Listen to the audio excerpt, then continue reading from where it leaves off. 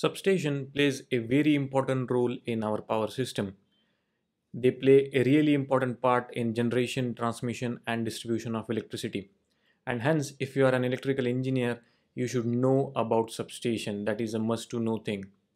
And in this video, you will understand what is substation and what are the different purposes of the substation. So, to get the details, you need to watch the video.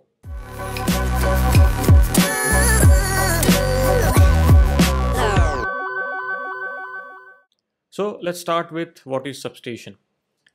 Now we know that power is generated in power station which is far away from its ultimate end user, right? There are multiple reasons for that. For example, uh, and the major one is of course pollution. It causes a lot of pollution. Of course, the traditional one like thermal power plant, they creates a lot of pollution. So it has to be away from the end user. It has to be away from the city, away from the village, and also it should be near to the fuel source like coal. If there is a coal mine, then they will try to build power station near to that coal mine, right? So that is the reason why power stations are very away from the ultimate end user. But our aim is to provide power to the end customer, right? That's why we are generating power. So the power has to go from two different stages. One is transmission and another one is distribution. Now, as we know, during the transmission phase, we transmit power at a very high voltage, right? Why? Because one big reason for that is losses. When we transmit power at high voltage, very high voltage, the losses which is occurring is reduced, and that is the reason why power is always transmitted on a very high voltage. But this high voltage power we cannot give directly to the end customer, directly to the customer, right? So what we need to do, we need to lower that voltage so that the end user can use it, and that's when the distribution phase comes into picture. What we are doing in distribution, we are lowering the kV level of the power that is coming from the transmission phase. We will lower it to, let's say, 11 kV or even 400 kV to 230 kV, 230 volts, and then giving it to the end customer. So this is transmission and distribution phase. And if you see it, during this phase, we have to lower the power or step it down, step it up and step it down, right? And to do that, we need to have substations, right? Understood?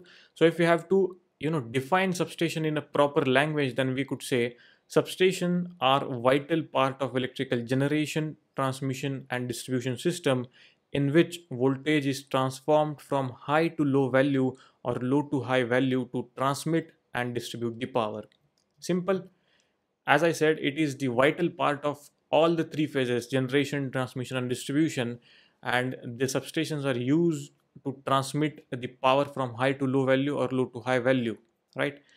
This is not only the function, there are multiple function as well for substation. Clear? Now, when the substations were first installed, they were considered to be associated with a single generating station, and hence the name substations was first used. So sub can also be referred as single. So in the past or in the beginning where the concept was developed, the substations were associated with only single power plant. But now the system has evolved. Substation is not only handling power coming from a single substation but from the multiple stations, and that's the reason why it is a very vital part of the power system, right? So this is what we called as substation.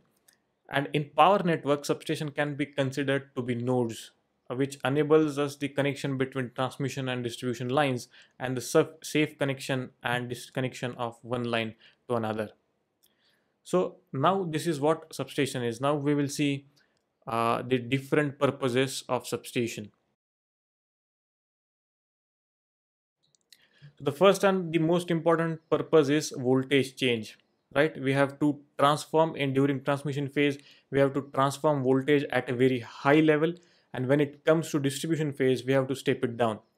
So that purpose is satisfied by using substation. So that is one. Second is of course switching. There are multiple times when we need to switch on the supply or switch it off, and that can be done using substation.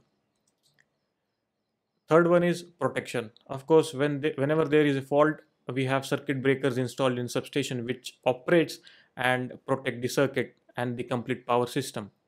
So that protection, and it is very very important purpose of a substation. Then of course the fault detection. So in case there is a fault on system, there are relays provided in the substation which detects that fault, gives signal to circuit breaker, and then circuit breaker operates, thereby protecting our system. Now let's say there are no substation in power system, we are just generating power and giving it to the end user, and if there is a fault on the system, it will it will be a disaster, because there is no protection system, there is no fault detection system, and it can cause a loss of life also, money also, and everything, because the hospitals, if you see, if there is no power, there won't be any hospitals working, right? So fault detection is one of the important purpose of substation. Then of course the reliability. So let's say if there are multiple bus bars are there, and you have to carry out maintenance on a one bus bar, then using substation you can switch it off that bus bar, still continue to give power to the end customer. And that's why the substation scheme, or whatever we say, bus bar arrangement, is important. Now what is bus bar arrangement, what are the different types of bus bar arrangement, that we will see in live class 2 that is happening tomorrow. So these are the main purposes of a substation. Now of course you can give some more purposes, but if you see on a broader level, these are the main purposes.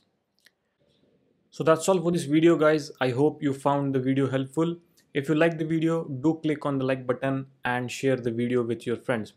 And also I have launched my own app wherein the easy to understand courses related to electrical engineering are waiting for you. So definitely download the app and check out the different courses available in that app. And yes, if you haven't subscribed to my channel, do click on that subscribe button so that you get notified every time I upload such easy to understand video.